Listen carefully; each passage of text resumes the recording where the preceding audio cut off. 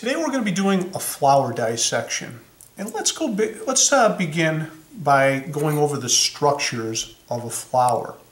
So I'm going to start with the outside whorls, meaning the outermost leaves, and I'm going to work inward. So these outermost leaves right here are going to be called the sepals, and they actually offer protection. Before this flower opens up, they're going to help protect the delicate inner workings of the flower. Now, not only do we want to name these structures, but we want to count the number of these structures, because we want to ultimately figure out, is this flower a monocot or a dicot?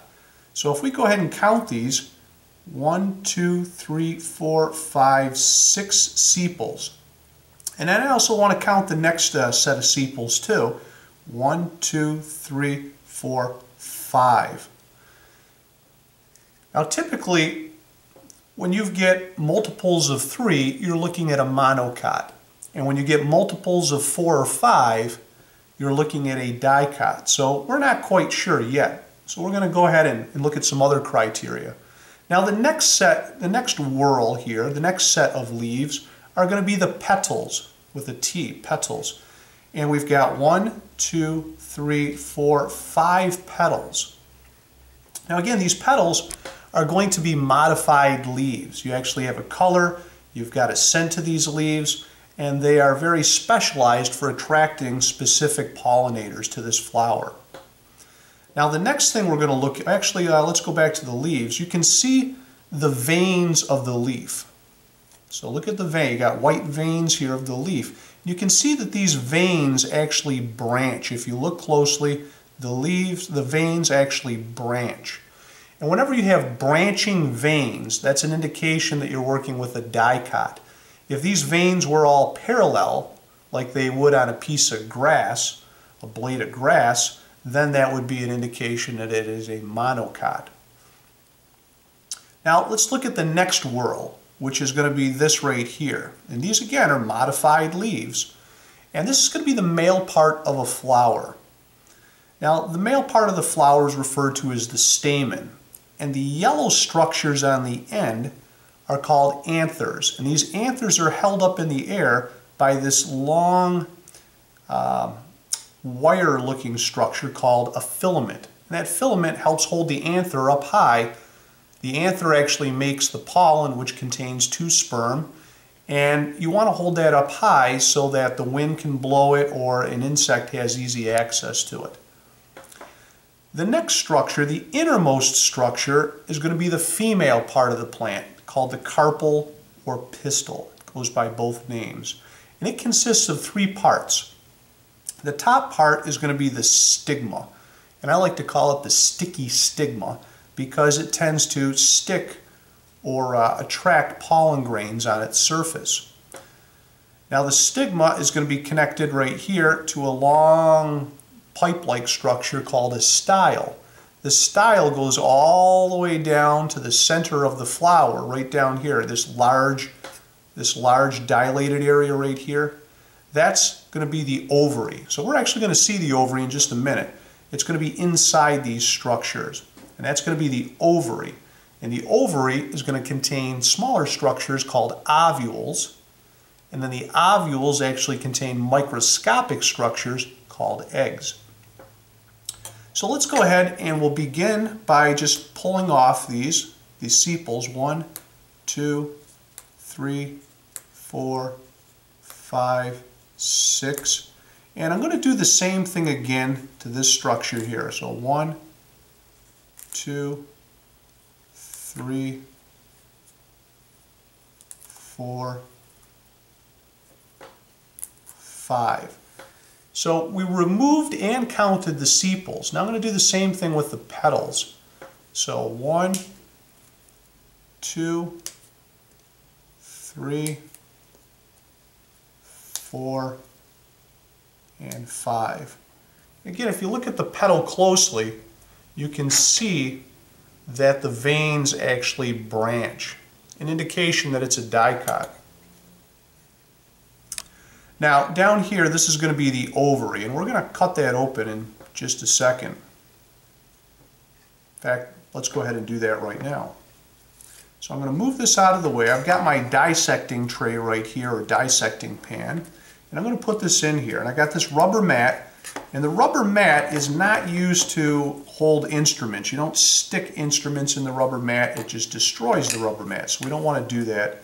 It's only used for cutting, so we don't dull the blade of our scalpel. Now I'm going to remove the scalpel cover very carefully, and I'm going to end up cutting the ovary. Now the ovary is this dilated area right here. So I like to actually cut it right in half, right in around here. I'll cut that ovary in half. And always keep your fingers away from the sharp part of the scalpel. And I'm going to make one cut right there. And you can actually see the ovary in cross section here down below. This whole structure right here is going to be the ovary. Now I'm going to take a clean glass slide. I'm going to put it right here on my tray so the camera can see it hopefully. And I'm going to give the ovary a little squeeze. And you can see these small white round structures here start to come out. And those are the ovules. And I'm going to take a few of these ovules and I'm just going to kind of squeeze them onto this glass slide. Maybe with the help of my probe, I can get some of these ovules on here.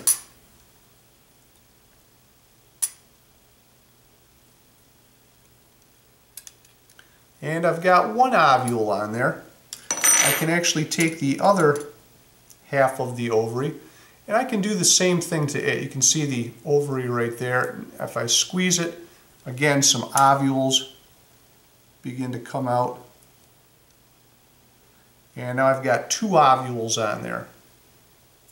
And these ovules, what I want you to do is to get a dissecting microscope and look at this under the dissecting microscope so you can see what an ovule actually looks like.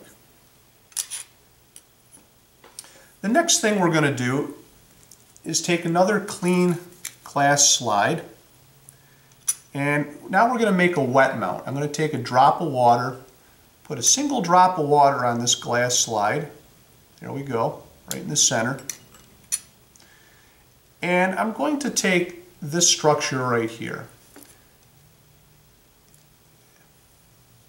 And remember, these yellow structures here are the male part of the flower, especially up here. These are called the anthers. And the anthers contain pollen, they actually make pollen. And what I want you to do is just take it gently and strike it 3 times in the water, very gently. We don't want to get all kinds of other plant materials and debris in this water drop. So 1, 2, 3. And that's going to be enough. Even though I can't really see anything there, I have pollen in that droplet of water. And the pollen grains are microscopic. If you have allergies, you'll know that they're there. You don't have to see them to know that. And then I'm going to take a cover slip. And what I'm going to do here is I'm going to take my cover slip at 45 degrees and I'm going to slowly bring it up to the drop of water so that the water runs along the edge of the cover slip, and then I drop it. And that way, when the cover slip actually falls, air is forced out and we don't get a ton of air bubbles in our slide here.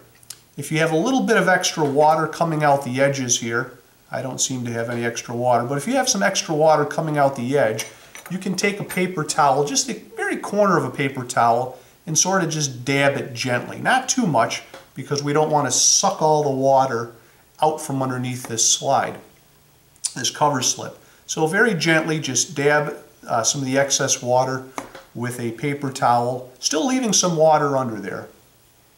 And then you're all set. Take a look at that under the compound microscope. Use your parfocal technique. Keep your lighting down low because this is a living cell here. It has not been stained. It's got no chlorophyll or anything.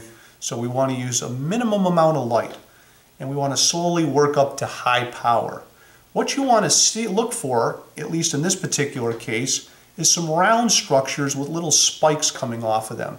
And those are our pollen grains. And again, pollen grains come in different sizes and shapes, but typically they're kind of round, sort of uniform in size. If you see a lot of round structures that are different sizes, chances are you're looking at air bubbles. If you see structures that are fairly uniform in size, most likely going to be your pollen grain.